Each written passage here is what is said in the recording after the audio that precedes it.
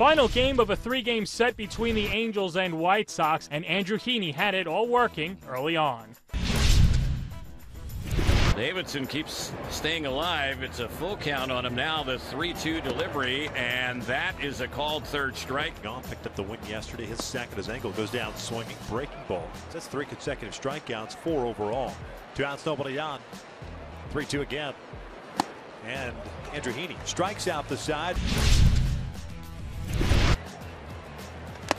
Down tipped into the mid. 1 down.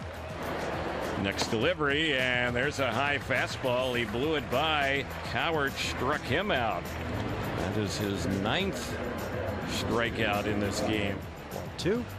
Strikes out for the 3rd time the Angels have done here in the 6th. We'll head to the bottom of the inning.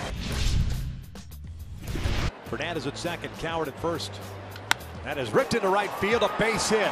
Fernandez being waved around. The throw from Cordell is high.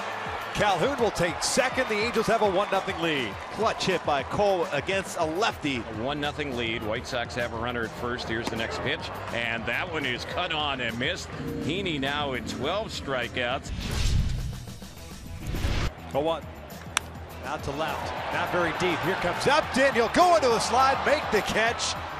1 ball, 2 strikes, 2 outs. 1-0 Angels. The pitch. Check swing. Called strike. 3. Down goes Delmonico. Light that baby up. The Angels hold on to win 1-0 to complete the sweep. Heaney picks up his 9th win of the year by throwing 7 shutout innings, allowing only 3 hits and striking out a career-high 12 batters. Mike Trout goes 2 for 4. Shohei Ohtani finishes 1 for 3 in the win.